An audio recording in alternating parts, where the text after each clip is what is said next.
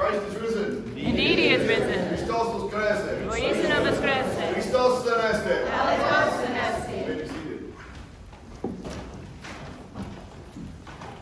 Well, this is the call from God for us, right? To allow Him to work in us and to be risen, right? We're in the resurrection season, the season of rising. Today we have a lot of people rising up in our scripture, don't we? We have St. Peter raising two, one from the dead and the other who was paralyzed. And then, of course, we have this very famous story that we remember and honor on this Sunday after Holy Pascha every year. And it's this story of this man who was paralyzed for 38 years, can you imagine? Living his whole life, and not like we have today, where we have, you could be disabled or hurt in some way, and you could actually survive, right? Because you have care from both the government and churches and lots of, humanitarian aid. And a lot of people get the aid that they need, or most of it. But in this day, there was nothing like that. You basically, if you couldn't walk, you were in trouble. It meant that you were going to be like this man, destitute, and hoping by hope that he could be healed through some miraculous random healing that happened once in a while at this pool of Bethesda. And interestingly, this pool was made up of 5 porches, right? You heard it say that? There were 5 porches that surrounded this pool. And I want you to meditate for a little bit on this pool and on this whole scenario, because this is how the fathers see the Holy Scriptures. They don't look at them as technical things, but they look at them as telling a story about something bigger. And even the circumstances that Jesus heals people and leads people along in their Christian life, or in their spiritual life, in this case, before Christianity even began. And he leads them along, he guides them along. And the fathers always see this as a teaching for us, right? We see, well, there's a man who's, paralyzed, and the Lord heals him. Okay, great. Big deal. Well, the deal is big, because his healing is our healing. His healing is our life. And the Lord teaches through this healing even to the Jews, because, he's always trying to teach them something, because they're always cold. They always don't want to listen. And I think in many ways we become like that as Christians sometimes. We don't hear, we block things out. We don't want to hear things that rustle us up inside a little bit and cause us to think about ourselves. But this is really what the Lord is all about, and the gospel teachings that we try to understand what they're really saying to us. So let's look a little bit closer at this passage from John chapter 5. The Lord comes to the man, and he sees him at these 5 porticos, which the fathers tell us that these represent the Pentateuch, the 5 books of the law. And that surrounding the pool are these 5 books of the law. And the pool itself, of course, is an example, like all water in the Old Testament and in the New, are a representation of baptism. That it's a new beginning. And the law leads us to the new beginning. But notice what the man said when Jesus said to him this question, do you want to be healed? And this is the big question that we all have to ask ourselves. Do we really want to be healed? Because when sin takes us down, when the passions are holding on to us, it is very hard to escape them. And we have to sometimes ask ourselves, do we want to leave this? Because sometimes we feel comfortable with our sin. We feel comfortable with our infirmity. And Jesus was point blank asking this man this question, wasn't he? Do you want to be healed? 38 years he's been laying there. You might say, well, that's kind of a rhetorical question, isn't it? Wouldn't you want to be healed after 38 years?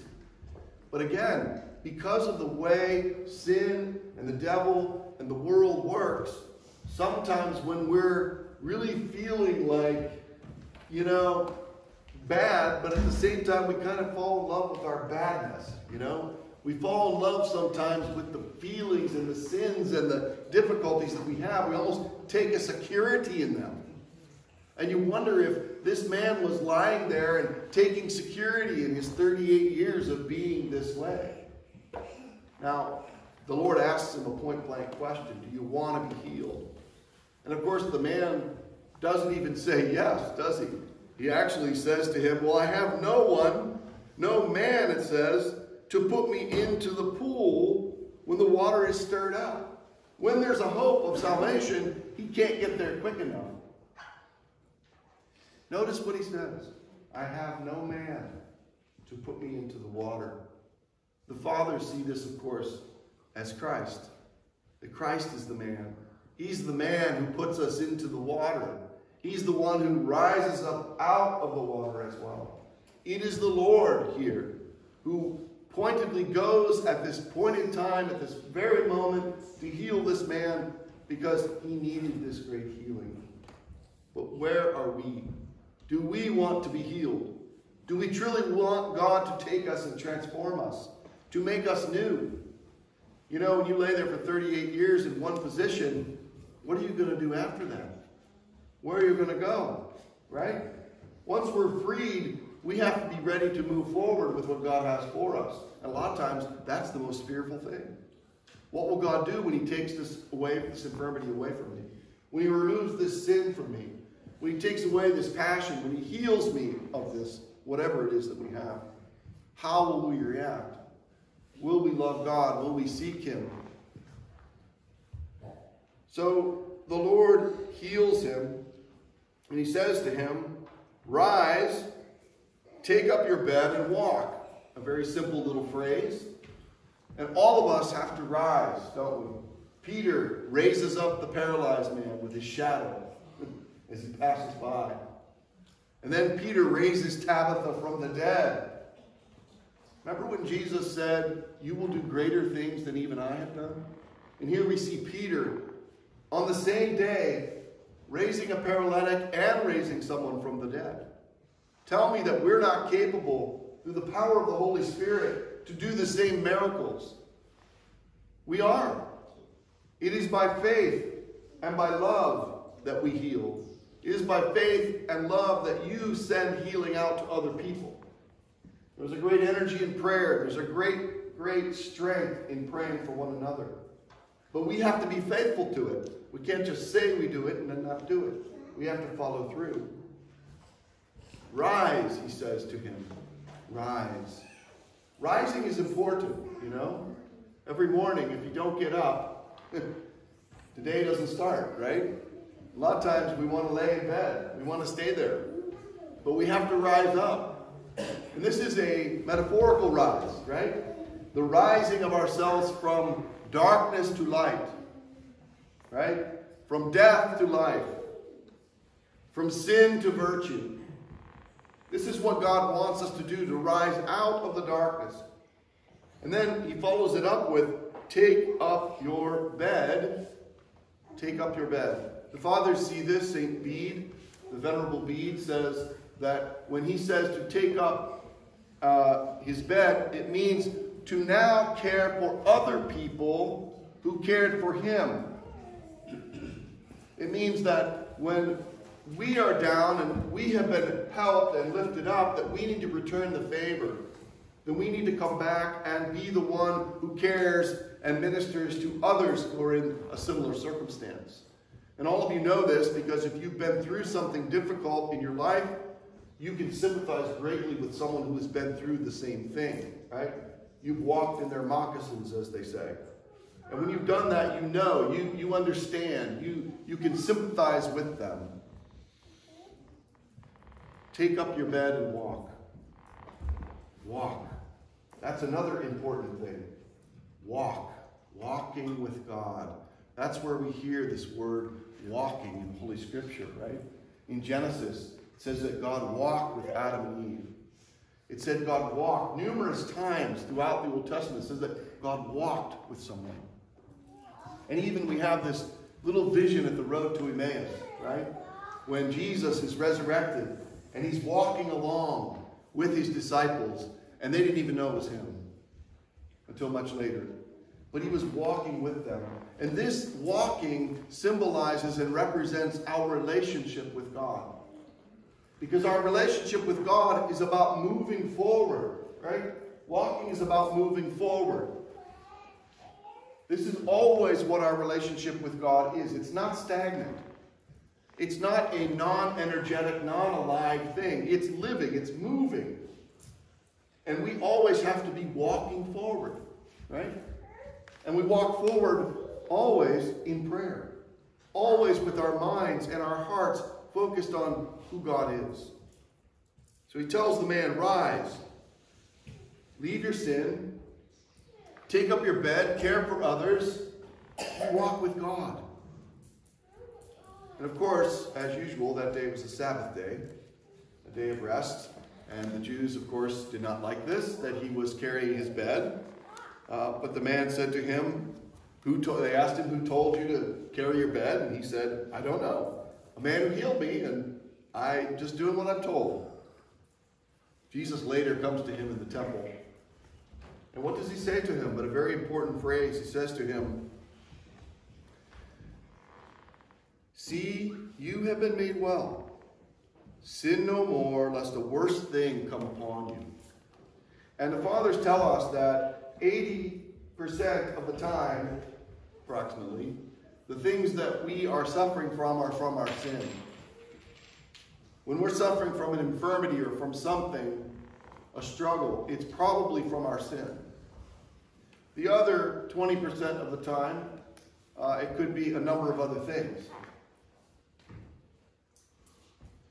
And one of those other things that a lot of people also struggle with is the fact that God puts us through things to teach us.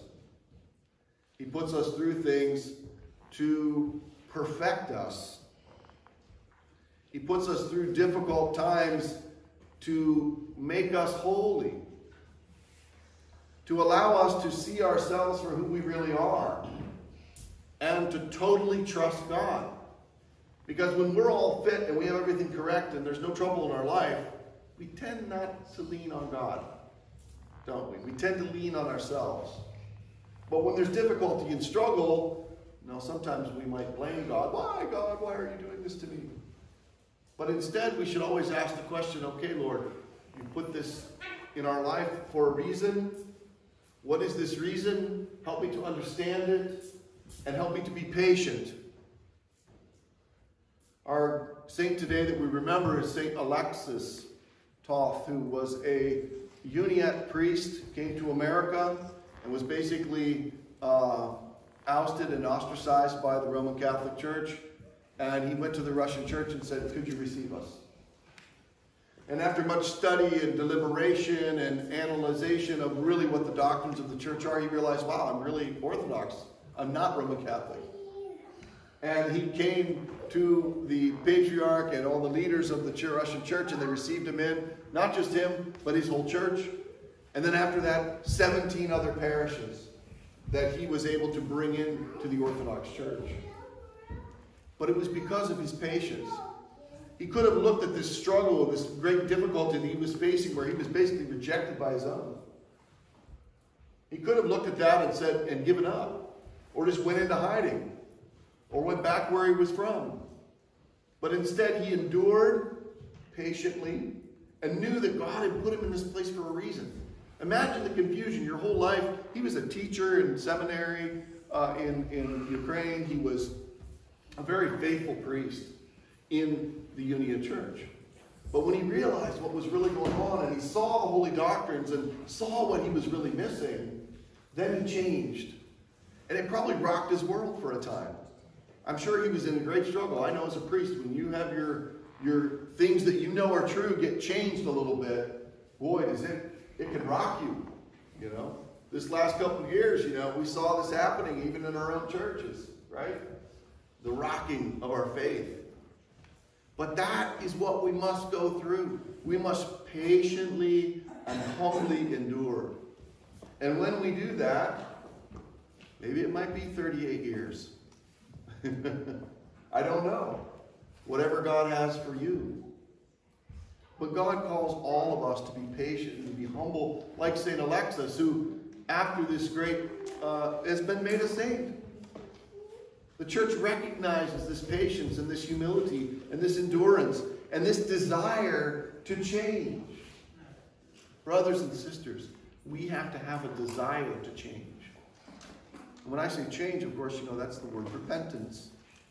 We have to have a desire to be perfect, as our Heavenly Father is perfect. We have to have a desire to want to live out the teachings of the Holy Gospel. Not just hear about them on Sunday, but live them out in our life in little ways, little simple ways that you can do these things by loving others around you and by loving God faithfully and praying to Him. It's a simple formula, but it's a hard one to do because there's so many distractions in our lives. There's so many people that jump in before us. There's so many people that are pulling us away and calling us out to something else. We have to get back to this body, this love, this peace, where God is, where He dwells and where He leads us as in an ark to holy salvation. So let's be led by the gospel today. Let's pay attention to the paralytic. Pay attention to those ways in which God uses circumstances in our life to bring about change and healing for us. In the name of the Father, and of the Son, and of the Holy Spirit. Amen. Christ is risen. He is risen. Christos voskreσε. Christos Christos aneste. Alexis Toth.